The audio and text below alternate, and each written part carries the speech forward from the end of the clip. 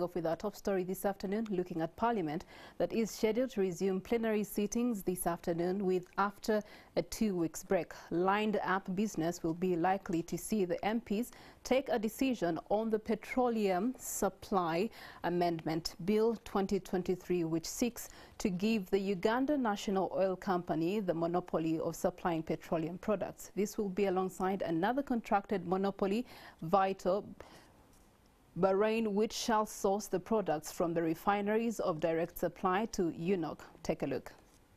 That no such response is available, a situation we find very disturbing, that the regime up to now remains obstinate,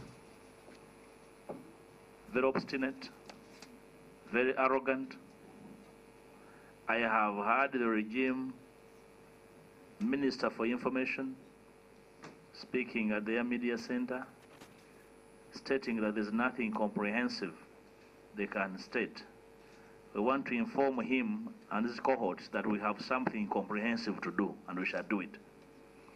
And we don't need his permission.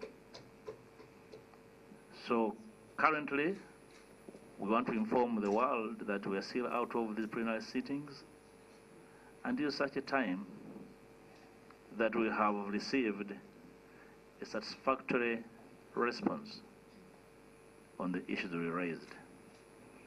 All the issues we raised are with us. The missing persons have been profiled and their families.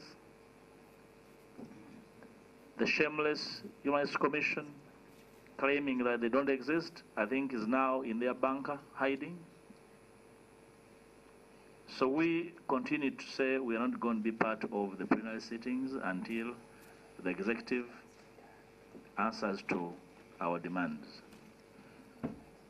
We continue to inform the country that our members shall still go to their committees, because we do not have any problem with the committees.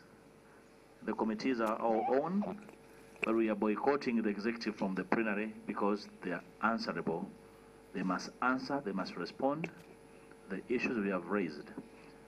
And you see, this speaks to the reluctancy and the lousiness of the executive.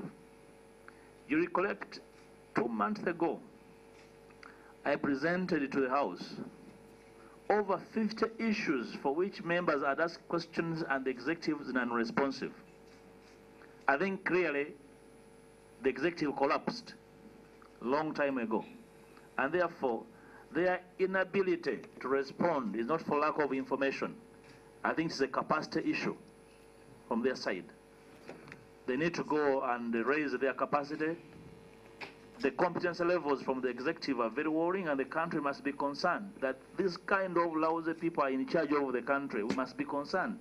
This lousiness should not be tolerated. We must question their wisdom and choice to act lousily on matters of human rights and the matters that are compelling for which they must account. I thank you.